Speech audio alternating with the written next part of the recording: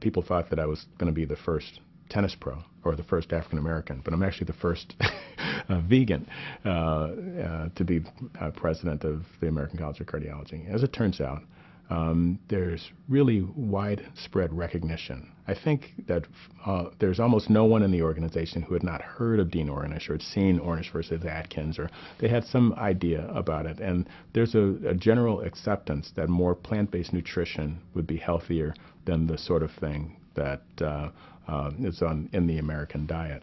I think we've captured the American population with the big sort of opposites. I think they're very effective. There's a gentleman who was running the Heart Attack Grill, or you probably heard about that one, right?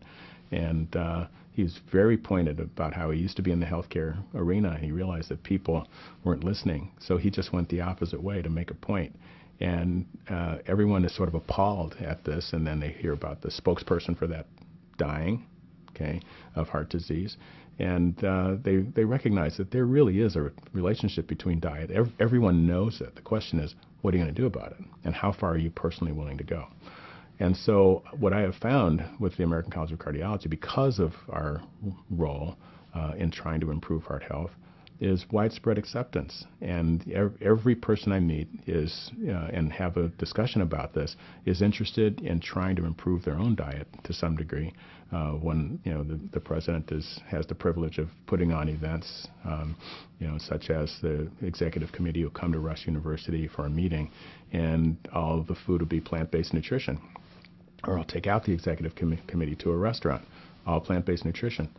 They love it, and they feel better about the fact that they're able to do something healthy for themselves as well as pass this knowledge to their patients. So I wasn't too concerned about it because I'd been with the college for a while as a board member, and I understood how altruistic most physicians, particularly physician leaders, really are, and but I am surprised that I've gotten such widespread acceptance of the principles behind it, trying to eat healthy. And the question is that I think we need to really address is how can we move the needle to go even further than most people are doing right now. We still have a lot of our members who will go ahead and say, okay, I'm going out for a steak dinner. I'm going to take a dose of a statin, and I hear that from my friends, and I say, well, suppose we just substitute them both.